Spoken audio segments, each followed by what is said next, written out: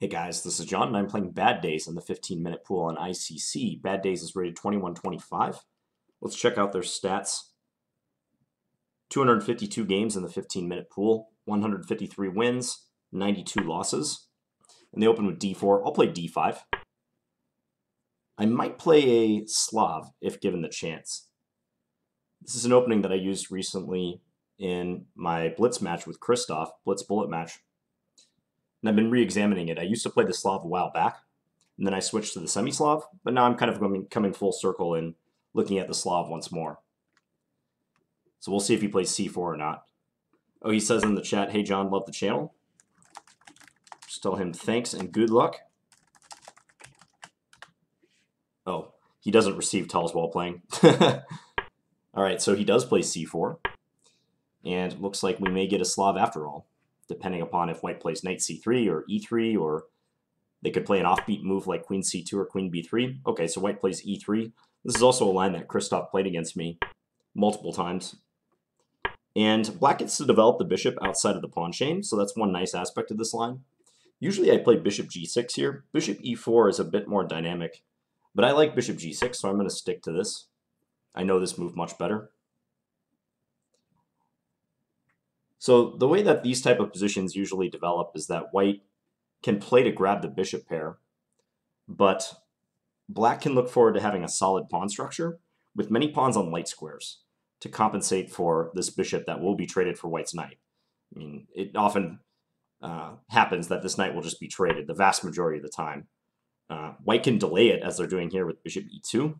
So I'll just play knight bd7. But knight takes g6 will be played sooner or later. Very rarely you see white play something like g3 and then knight g2.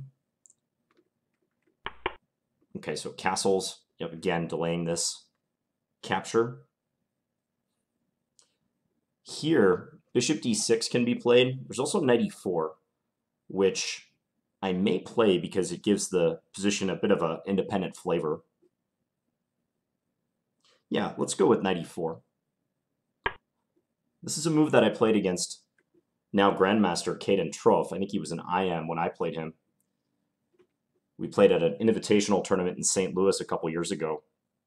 And I got a great position out of this line and failed to win the game. I totally blew an excellent attacking position. So knight e4 attacks the knight on h4, trying to force white to make a decision. And if they take on g6 now, I'm happy to take with the h-pawn and potentially use the h-file. So I found that this move can make white a little uncomfortable if they're not expecting it. This could be a case where white plays g3 to protect the knight.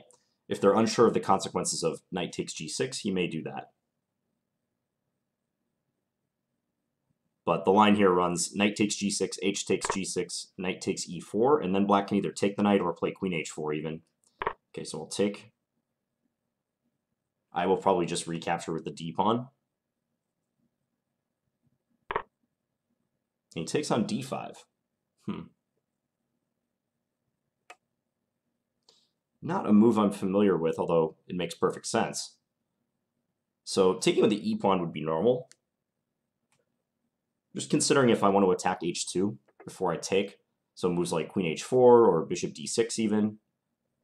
My knight is hanging, so bishop d6 I'd be a little more skeptical of, although if bishop d6, knight takes e4, bishop takes h2, king h1, at minimum black has a draw. They can move the bishop back. Maybe I even have more of queen h4. But very likely if bishop d6, he would just play h3 or g3. Probably h3 is safer. So I think I'm just going to recapture. I don't believe I had anything direct there, so we'll just make the simple recapture. And I do believe it's better to take with the e-pawn most of the time in these structures,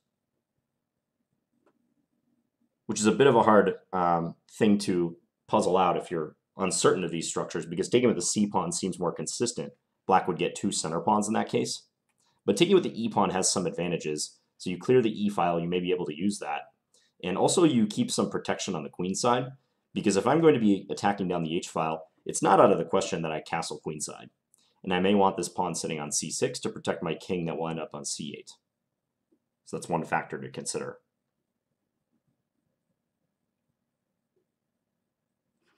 Well, he's taking some time in the opening. I sometimes wonder if people who know who I am and follow my channel, and I end up getting paired with them in the 15-minute pool, if they treat me with more respect than they would some other player that they just randomly played in the pool. You tend to get that as a higher rated player. Your opponents will defer to you a bit more, and it can be reflected on the clock. So I'll just recapture. He plays d5. Yeah, this is a move that I've seen before as well. So white plays to open the position. I think bishop d6 is the way I should respond here. Attacking the pawn, once again. So he played d5 right away, so that means that he was preparing it after knight takes e4. He already had that move in mind. I'm going to attempt to remember some old analysis I have of this position. So bishop d6, h3. After that, I think c5 is the move, striving to keep the position closed. And black has ideas of playing, for instance, queen e7 to e5 and trying to checkmate white on h2.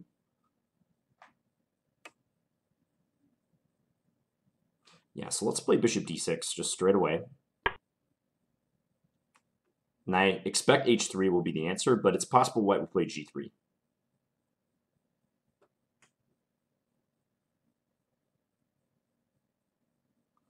So if h3, let's say c5, queen a4, for some reason the move queen a4 sticks in my head. And then let's say queen e7. I'm remembering some lines where black actually castles queenside with the intention of just giving up this pawn. Okay, white plays g3 instead. So g3 blunts the bishop, but it does create some issues here. On f3, that square is weakened. Also, this pawn stands on h2, so it's possible I could go and attack it in the future. If I can get my queen and rook lined up on the h-file, I might have a ready-made attack. This line also comes to mind. So now the question, do I play c5? I think I should. Pawn c5.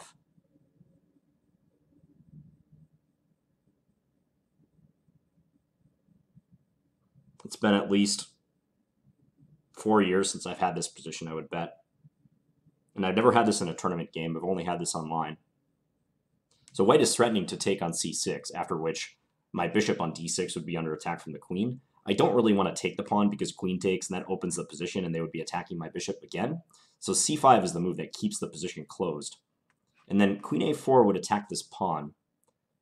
I'd probably want to defend it with queen e7. And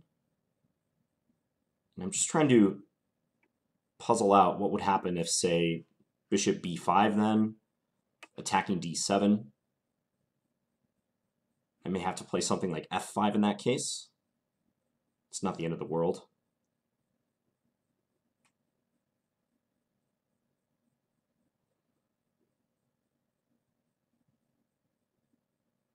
Well, I think c5 has to be played, so there's no use in thinking about it any further.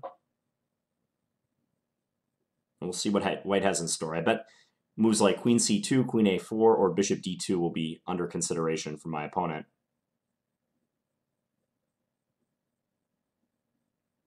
There could be some themes of rook takes h2, king takes h2, and queen h4 check, because note that g-pawn would be pinned in that case.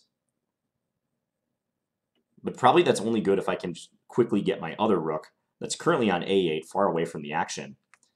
But if I could get it over to h8 to assist in this h-file assault, then I could perhaps unleash a pretty quick attack on white. That remains to be seen. But I can't get too far ahead of myself. I have attacking prospects, but white hasn't weakened themselves to the extent where I'm just going to have a decisive attack immediately. It's going to have to develop over the next few moves, if it exists.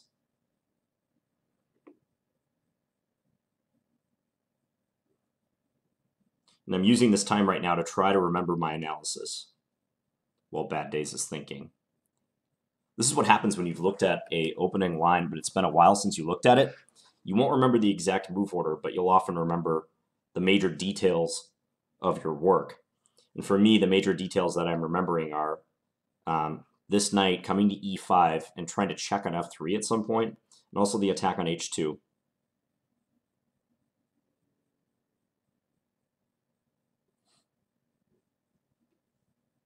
So I remember looking at both permutations of this line on the previous move when white played g3. I was mentioning h3 was my expected response, or his expected response. So queen a4 hits this pawn. Probably queen e7 has to be played against that.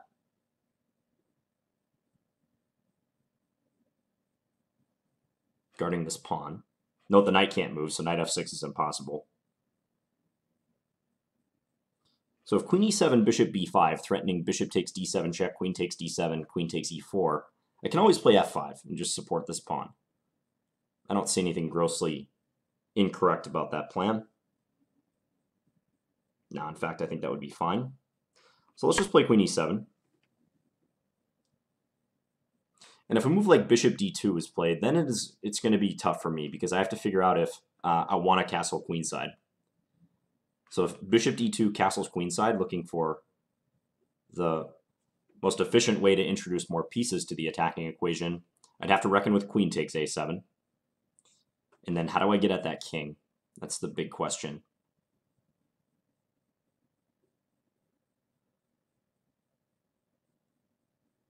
Knight e5 right there. White's already checking me on a8. Can always block with the bishop, but I have to be absolutely certain about that. Otherwise, I don't know if I can risk it. So bishop d2, castles queenside, queen takes a7. If rook takes h2, king takes h2, queen h4 check, king g2, then they would be threatening my queen, and my rook is not over here yet, so I don't have any follow-up to that. So that seems premature. If bishop d2 and I don't like castling queenside, my backup plan is just to castle short. And I'll be admitting that I don't have an attack down the h-file, but it's safe and sound. Maybe I can play my knight to f6 then and attack this pawn on d5, which is isolated. That'll be a playable position. All right, so moment of truth right here. Do I go bombs away? So castles queenside, queen takes a7. What is my attacking follow-up there?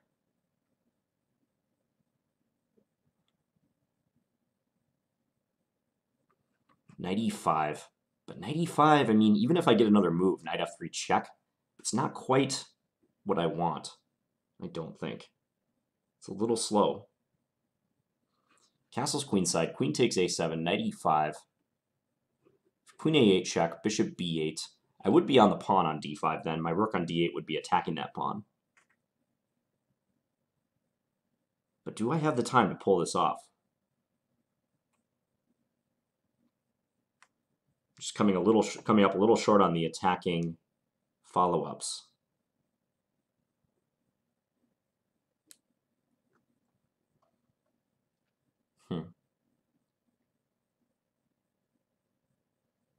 I think the plan would be knight f3 check, bishop takes f3, pawn takes f3, and then trying to crash through with the capture on h2. King takes h2, queen h4 check, when g2 would be unavailable to the white king. They'd have to go back to g1, and then I could try to mate them on this square. That would be the plan. But do the nuts and bolts work in my favor?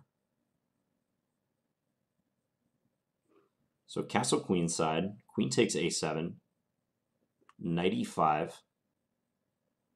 White could play something like rook fc1, hunting this pawn.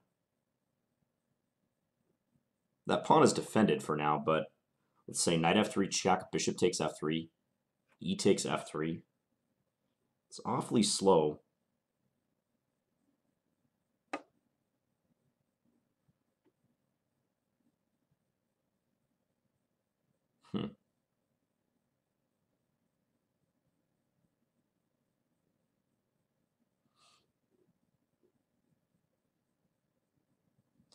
You know, I'm just not seeing it, and I'm afraid that if I spend too much longer, I'm going to get into the danger zone time-wise. So I'm simply going to castle short. I'm choosing the safer option. This is a practical decision. I would have liked to spend more time trying to remember my analysis and to calculate some lines there, but I have to make the pragmatic decision. And as I said, I think black has a fully playable position here. Everything's protected. E4 is protected by my queen. Yes, I'm not going to mate white down the h-file. We have to let go of that illusion. But I look forward to playing against this d5 pawn. Maybe I can play a6 and b5. And we'll check in the analysis afterwards if castle's queenside was a viable move there.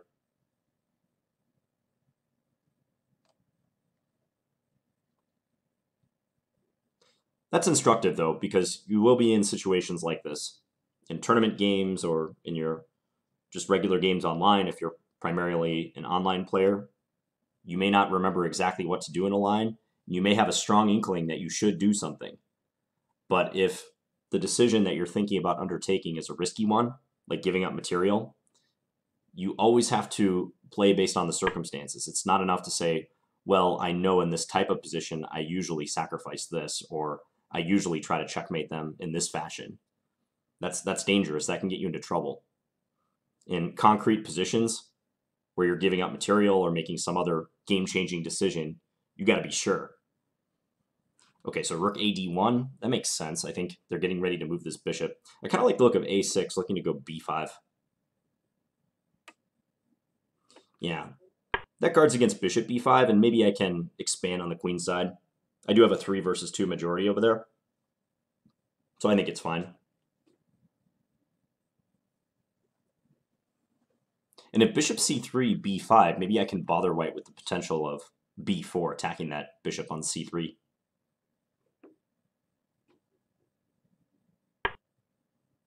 So they just retreat the queen. That makes sense. Some prophylaxis against b5. I still kind of want to play this move. They could play a4, but maybe c4. A takes b5, a takes b5, b3. You could get some play out of that. I think there's a high likelihood that b5 will be met by a4, though, because I don't think white wants to sit around and let me keep those pawns where they're at. So what if b5, a4, I just defend like rook a, b8? They could trade the pawns and then play the rook back to a1 and try to take the file. But then knight f6 attacks this pawn. That's a little awkward for them. Okay, let's play this. Grabbing space. We're about even time-wise.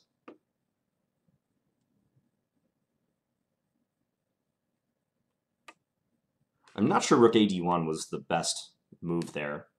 Because for rook ad1 to be good, white has to move this bishop. And perhaps it would have been more flexible to move that bishop first. Or just leave that rook on the a-file. I think they might have wanted to keep it there. So this move I was considering just playing rook a, b8. Because as I mentioned, I think the d5 pawn becomes weak if white tries to take over the a-file again. Let's pre-move this capture. Rook fb8 on the previous move instead of rook ab8 did come into consideration, but my a8 rook was not going to be happy staying on the a-file. In that case, white might not take on b5 at all, so as not to give this rook something to do. So I think this is the proper rook, and this rook can look forward to coming to e8 or maybe c8. Okay, he does take. So if rook a1, knight f6 is the plan. Asking white how they plan to defend this guy. b3, conservative move. Makes sense. So stopping any c4 business.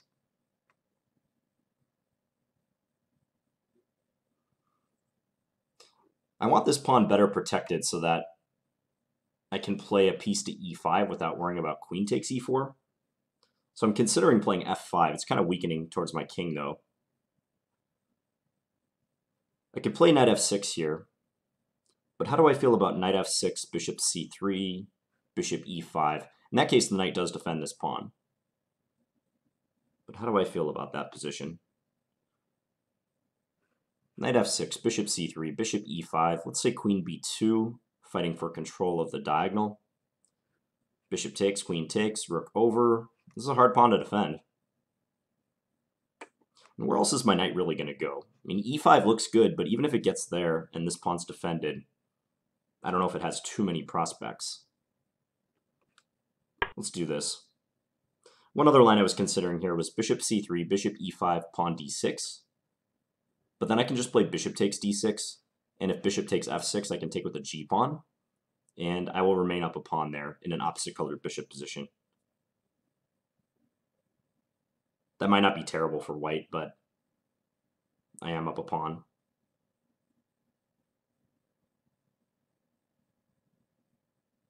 So I'm defending this.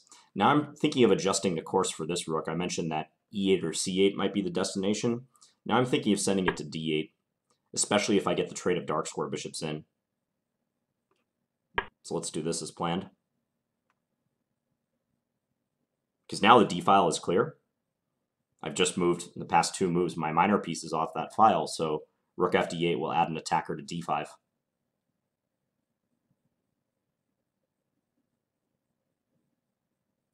It may not be bad for white to play rook d2, getting ready for rook fd1, doubling and protecting.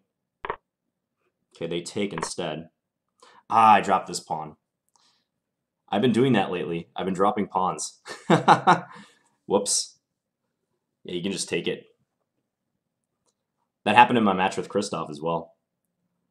There were a couple games where I just didn't pay attention to loose pawns. Now he's thinking about it. He's probably thinking if there's a trap.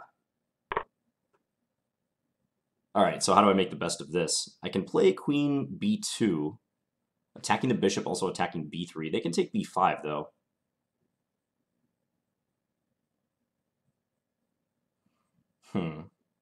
I can play rook fd8, looking to gain my pawn back here, but they take b5 once again. So b5 is just hanging now. That's annoying. I could play queen f5, looking to get in queen h3 and maybe future knight g4 ideas, but that's also not so threatening.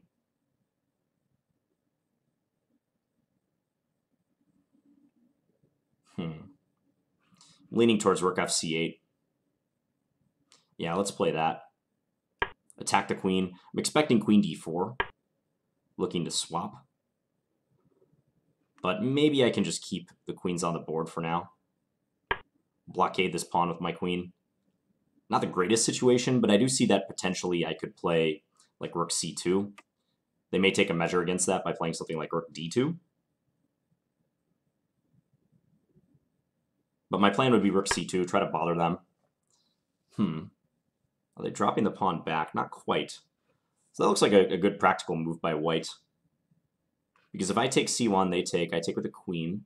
They trade. They have rook c5 at the end of this line, attacking my knight and also the pawn.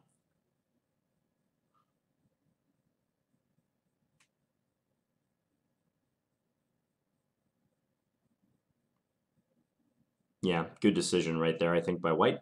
So what if I take and then play queen a3, attacking this rook and also attacking that pawn? That might be decent.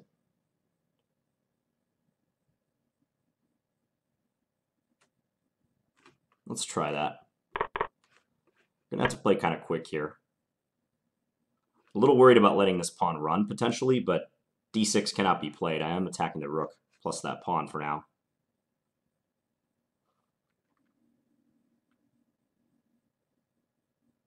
Well played by BadDays so far. I think for sure. Let's see what he comes up with here. Rook c5, maybe? Queen takes b3, d6 could be a thought. The d-pawn is strong. So maybe he should just shed the b-pawn in hopes of gaining counterplay with the d-pawn. This is a little tricky to defend, right? I mean, where can white move this rook? Like b1 defends that pawn and gets the rook out of attack, but queen a2 looks potentially annoying. Attacking the rook and the bishop. Also, that rook is just not well placed on the b file. White wants it on an open file. I think the danger for white here is thinking too long, because as you see, they're approaching 2 minutes on the clock. So this invites b4, attacking the rook, and it appears I can win this. I could give a check, but... Ooh, you know what I could also play here? I could play knight takes d5, couldn't I? Knight takes d5, and if queen takes d5, there's queen a1 check, forking the king and the rook. But knight takes d5, I think there's a decent chance they'll play rook c5. They're going to see that tactic, and then e4 and this, and also the knight are all loose. So b4 is more the way I'm leaning here. Okay, let's do that.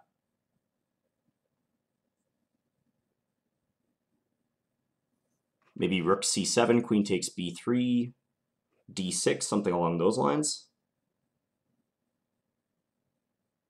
If they could get a bishop to c4, they'd be hitting f7. White under 2 minutes. Knight takes d5 was a nice tactical shot, but I'm not sure that's even best, so I'm not going to go for it. All right, so let's take that. I think d6. I think white's got to get this pawn going. Yep, there they go. And that makes way for bishop c4, which I think could be key to white's counterplay. Rook d8, perhaps? I would really like to trade queens right now, but I don't think that's going to happen. How about queen e6, bishop c4, queen h3, menacing knight g4?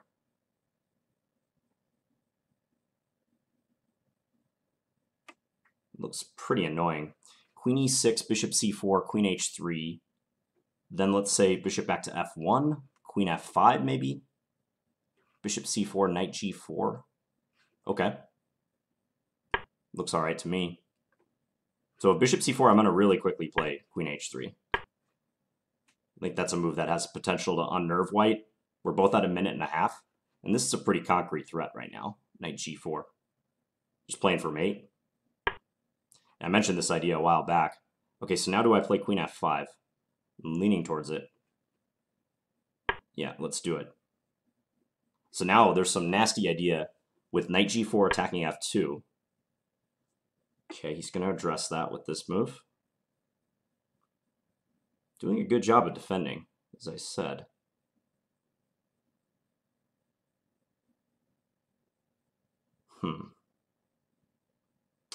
Tricky stuff, this position. Okay, gotta come here, play a little faster.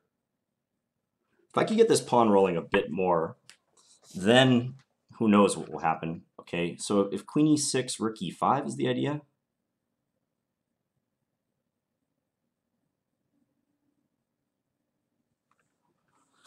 Queen e6, rook e5, queen d7. The queen gets chased around a lot there.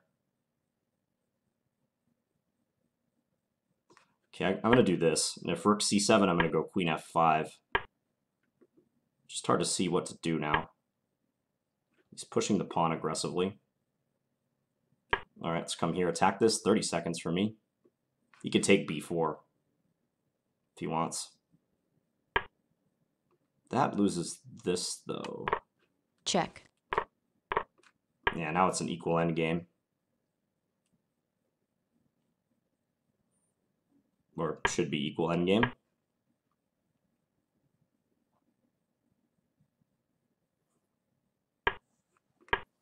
I'll play g5 just to stop him from bringing anything up. Bring up our king a little bit. Maybe queen f5 to attack f2. We'll try it. Yeah, just king g1 makes sense. Going for this endgame. Well, now he offers a draw, but I don't know. That was a mistake by him. Time warning. Let's go here. Check. Hard to say who's better in this endgame now. I don't know. I might have boxed myself into a little bit of a corner here. I kind of don't want to draw, but I think it's equal now. Yeah, I don't know.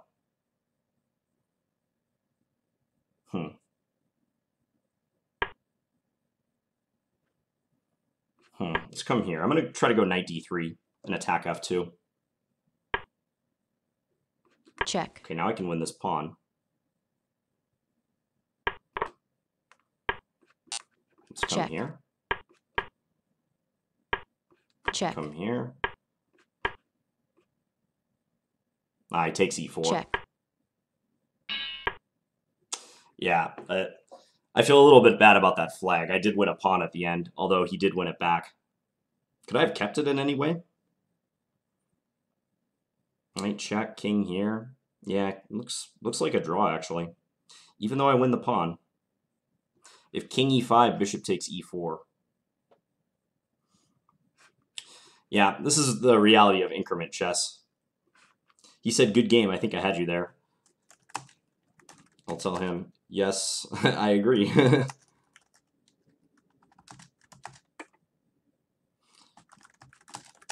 Yeah, drop the c5 pawn. Well, good game, BadDays. I think if he hadn't played queen d4, I was just going to click draw and hope that he took it. I was actually down on time for most of that time scramble. But queen d4 was unnecessary. Maybe I can't win the pawn. Here I didn't play king d5 because of king e3. He's just in time to blockade with his king. Interesting. Well, I'll be very curious to see what the analysis has to say on this one. So knight h4, bishop g6. Yeah, so in this line, as I was saying, white strives to get the bishop pair. And I was following some old analysis that I have. Knight e4. Bishop d6 also played very often. So knight e4, take, take. This tends to make white players a little bit nervous, I found, when this exchange happens and your rook is bearing down on h2.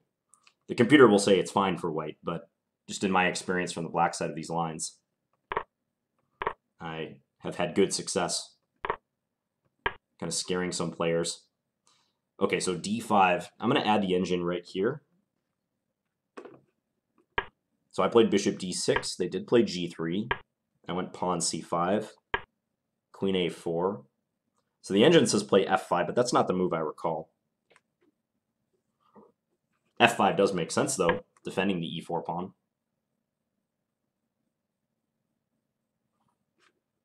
So what does it think about queen e7? Queen e7, bishop d2. Okay, so this is the move I wanted to play. I hope the computer tells me it's reckless, and that I have no business castling and allowing queen takes a7. Yeah, it must be a different position I was thinking about. Bishop b8, queen a4. That attacks this pawn, so on knight e5 now, queen takes e4 is possible. This is no good, clearly. I think it's a different line I'm thinking about. I'm going to have to go look and see if I can figure out which variation. I remember this castling queenside, pitch the a7 pawn idea. It could be just a slight difference. I mean, it might be this, but Stockfish is indicating that this is just good for white. So the idea might be rubbish. Okay, so I castled short. Rook ad1, a6. Yeah, I think the position is roughly even. I do like black's play, but he handled my queenside expansion well. So a4. And I played rook ab8. The engine says just do this. The thing I didn't like about this line, though, is that after a takes b5, a takes b5, b3, white can break up my pawns. But the engine says that this is slightly better for black. I thought this would turn out to be more of a weakness than a strength, but perhaps white can... well, perhaps black can look forward to pushing this even further. I mean, if I get in like knight c5 and b3 someday, then that pawn could become dangerous. I'm surprised that the engine thinks this is better for black. But maybe that pawn has more potential than I'm giving it. That very well could be the case. So c4, playing to restrict this, and if all this happens, this is okay. Just push b4. How does this line go? Bishop takes b4, bishop takes b4, d6. And I assume after this, white will play queen d5, getting on the file and attacking these two minors. Bishop takes g3, queen takes d7, bishop h4, and black is up a pawn in the resulting ending. Possible improvement then, c4. So I did this. White took, and then played b3, a good idea. Yeah, and my next couple moves are probably flawed because I failed to notice that c5 will be hanging. Yeah, I'm inclined to agree with the engine evaluation now that white might be slightly better. If knight f6 and bishop e5 doesn't work, then white could assume the advantage here. I think it all revolves around how strong or weak d5 really is. That pawn is isolated. I thought I could play to surround it, like knight f6, bishop e5, rook f d8, but white proved that that is not a trivial task. Yeah, and here I should probably play something like this. That way, if bishop takes f6, I can just take this way. Even this position's roughly equal from the looks of it. Just lost sight of that c5 pawn, pure and simple. Yep, and I saw it right here, but it was too late. Queen takes c5, and now we're scrambling a pawn down. So rook f c8, queen d4, queen d6. Yep, just blockade the pawn. Rook c1. That one surprised me a little bit, but actually I think it's a good idea.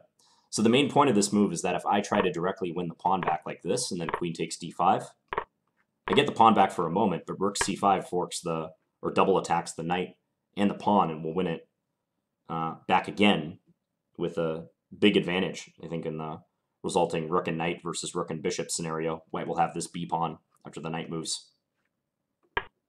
So I didn't like that. So I played queen a3, looking to attack the b pawn plus the rook. The engine says just go for this, though. It's kind of a depressing ending, though. I'd like to keep more resources on the board. When you've made a mistake and you're trying to claw back into the game, you're searching for compensation. Usually you want to keep material on, and that gives you a better chance of getting back in things. So rook c3. So already we're approaching time pressure. And here I mentioned knight takes d5, which has the nice tactical point that if queen takes d5, queen a1 check wins the rook, and black would be up the exchange. But I didn't like the look of just rook c5, and I have all these weaknesses.